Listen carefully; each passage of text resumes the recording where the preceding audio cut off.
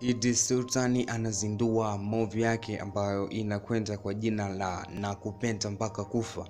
Nikumbie tu sio kubonyeza button nyekundu iliyoandikwa subscribe chini ya video hii, pia na kutana on notification ili mtu wa kwanza kabisa kupata update kali na video kali. Mastori yote ya town yanayotendi utapata ndani ya Masesio Online TV.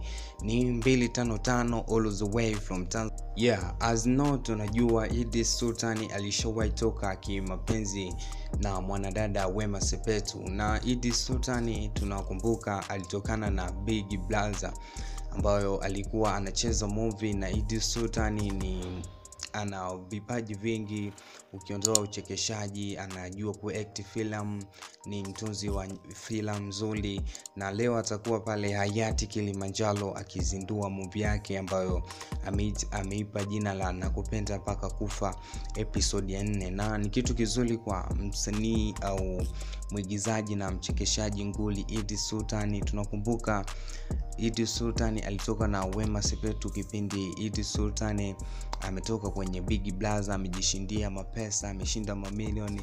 Kama tunavyojua mwanadada Tanzania sweetheart WEMA SEPETU ni mwanadada ambaye anapenda kujiweka kwa mabana wa watu, akajiweka kwa IDRIS SULTANI, lakini penzi lao alikudumu baada ya IDRIS SULTANI kufilisika kimtindo.